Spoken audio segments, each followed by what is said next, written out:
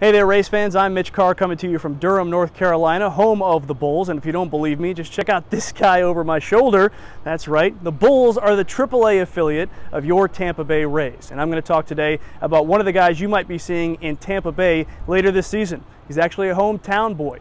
But you're not going to find him on any of the Baseball America Top 100 lists because he's not a prospect anymore. He's already made his Major League debut. Christian Arroyo came up with the Giants last season, and then he came over from the Giants system to the Rays system thanks to the Longoria trade.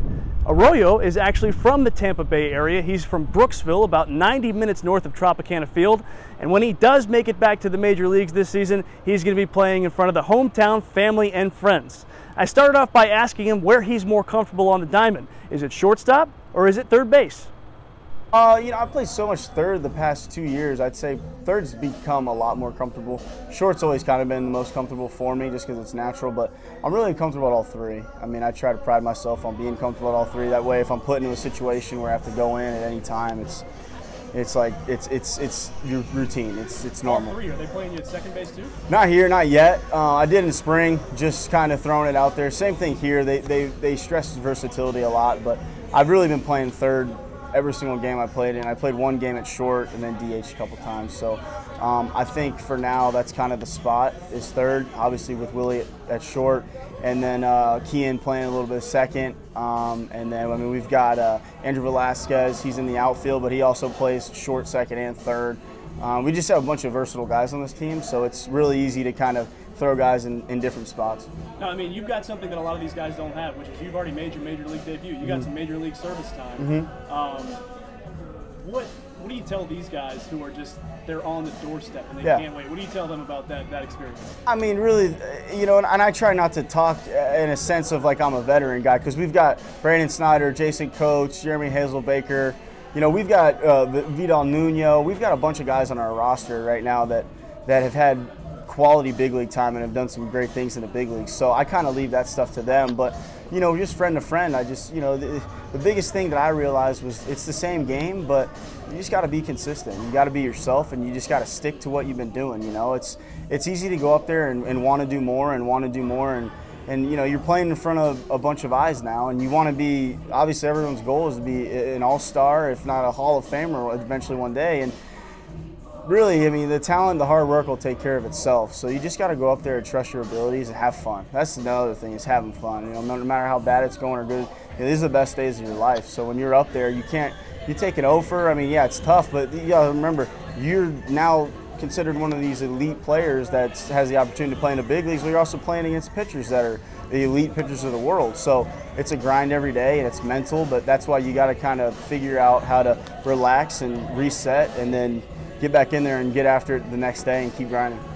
Well, I know it can be disappointing to be traded, but to be traded to your hometown team, I wonder what the emotion was like to say, oh man, like the Giants are going to go another direction here. But man, I get a chance to play for my hometown team. No, exactly. Hit the nail on the head. I mean, getting drafted by a team, obviously developing with the team, and then making your debut with the same team that developed you was huge. I mean, the Giants always stress that homegrown infield, that homegrown farm system in general, but it was an honor to be able to be one of those homegrown guys.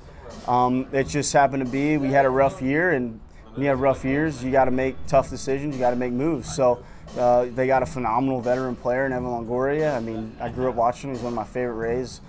Him, along with like Rocco Baldelli and Crawford and BJ Upton, those guys were like the guys that I always used to watch every day. So getting to see him and getting to see him on the West Coast back. I know he's from out there, so it might be a little different for him just kind of being back on the West Coast, just like how I'm coming back to the East Coast. But it's different. It's weird not being on the West Coast. I'm so used to Arizona and Scottsdale and San Jose and Sacramento, but no, getting to be on the East Coast where my family can see me and they can take a 2-hour flight to see me play, and same time zone, and even getting to the big leagues and getting to live at my own house is going to be huge. It's going to be awesome.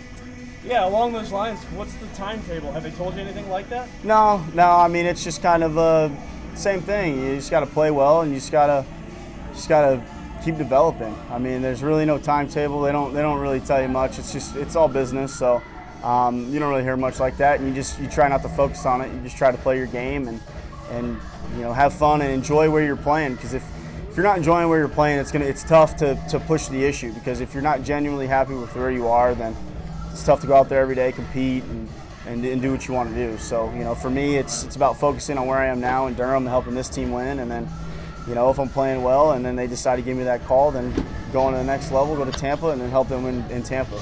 Well, I know, but you just said, you know, maybe someday being up in the big leagues, but having already spent a month or two up there, you've got to expect that the call's going to come at some point. You're going to get to play in front of the hometown fans at some point. You really can't expect much, because so much could happen. I mean, the injuries happen, and I mean, guys play well. If Duffy's raking and Echeveria's raking and Wendell's raking, I mean, it's kind of hard. You can't really justify getting another guy in there if the team's playing well. And as of now, every single guy in the infield is playing really well. So there's really no need for the guys that are down here now. I mean, even though it doesn't matter, you've got a bunch of great players.